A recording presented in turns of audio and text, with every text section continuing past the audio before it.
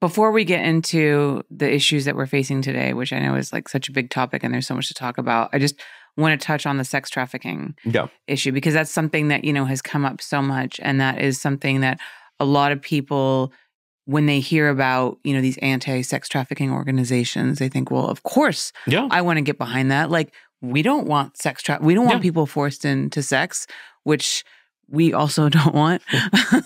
But the problem is that, like you said, it's a lot of these faith-based organizations whose ultimate goal is to eradicate sex work in all of its forms, whether it be in-person full-service sex work or porn on the internet, hide behind this anti-sex trafficking agenda because that sounds like something that everybody can get behind. Yes.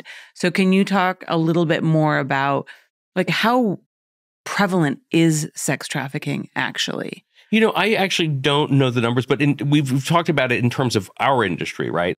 There's almost none, right? Like in terms of what we're doing is we're looking at, model releases, right? If you're working on a fan site is making sure that the money is going into your account, not somebody else's, right? They're making sure as best as possible that people are consenting and they're agreeing to it. There are very few cases related to trafficking, related to our industry, right? You think about, we're an industry that makes millions of pieces of content a year, right? I mean, even a month, right? I was going to say a day? A day, right? Like there's tons of stuff.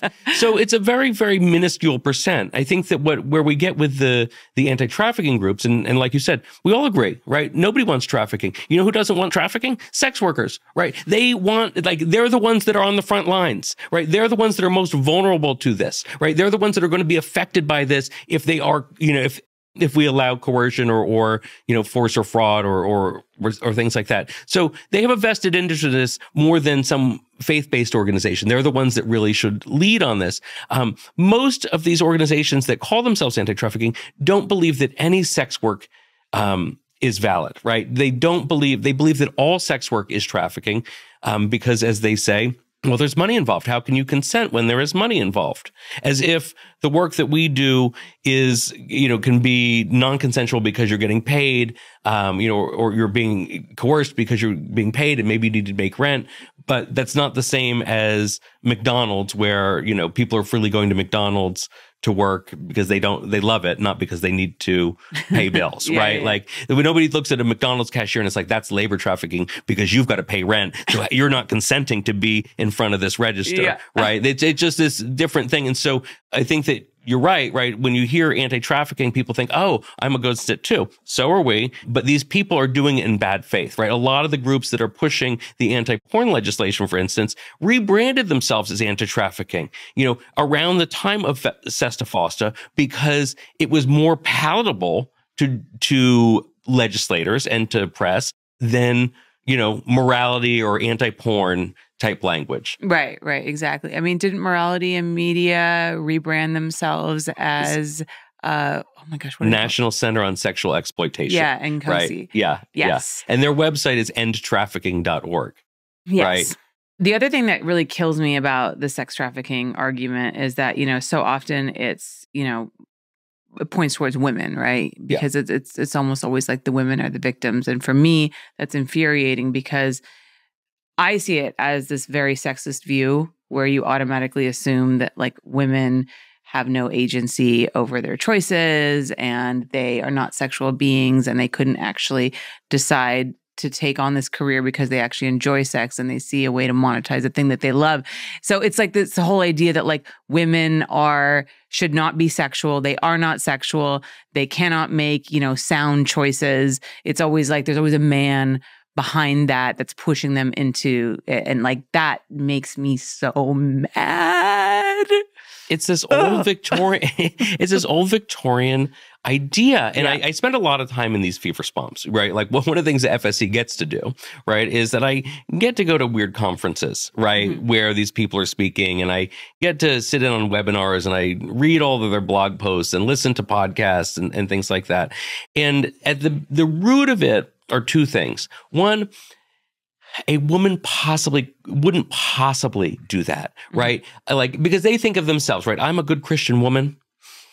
There's the only way that I would ever have oral sex on film would be if I was being forced. Like, no woman wants to do that. No woman likes to do that. They're like, even if they say they're consenting, they can't be. They must be unhappy about it because I would be unhappy. Yeah. I would feel degraded. Yeah. And so that's part of it, right? That like no one, they can't conceive that somebody might want to do this. Yeah. And so in their head, they must be being forced. The other thing is this idea that by you doing it, by you creating content, by you participating in adult film, it's forcing them to do dirty sex acts, right? Their husband is going to watch this oral sex scene, and then he's going to come home and want me to do that to him. And I mean, it's a weird myth, right? But it's that right. Like, your activity is creating a situation for me. So even if you're consenting, even if you're doing it, well, I don't consent to that. And it's the most bonkers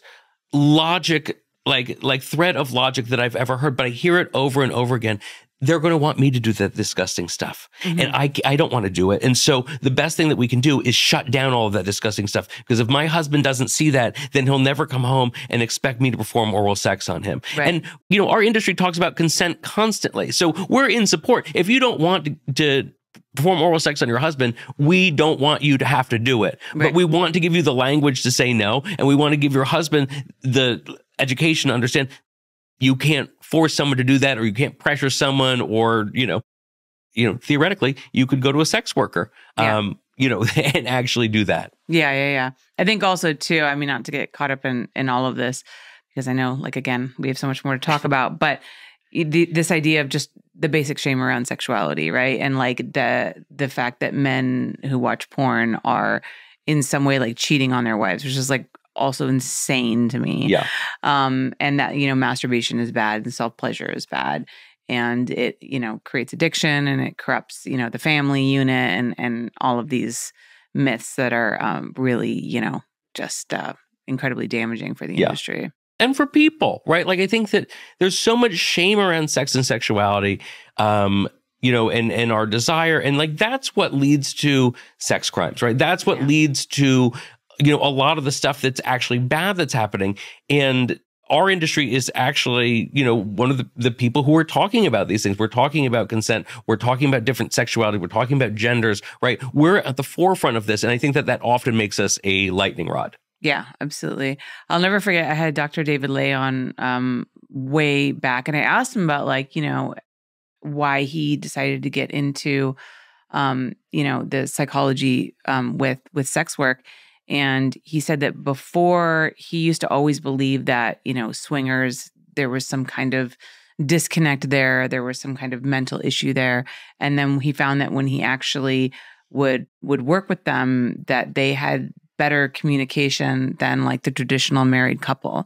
And he said that really started to change the way that he thought about it. And I have found that to be true, that, you know, my parents were swingers, and the communication and like the level of trust too is often stronger in those cases, because you kind of have to have those conversations if you're having sex with other people, and you have to talk about boundaries, and you have to talk about, you know, your wants and desires. Whereas the traditional married couple, I think often it just comes with these assumptions that we're going to be together forever. We're only going to have sex with each other. We're only going to do missionary, you know, once every 6 months to have a child or whatever. And then there's no room to talk about what one may want to try, or what one may feel like they're lacking.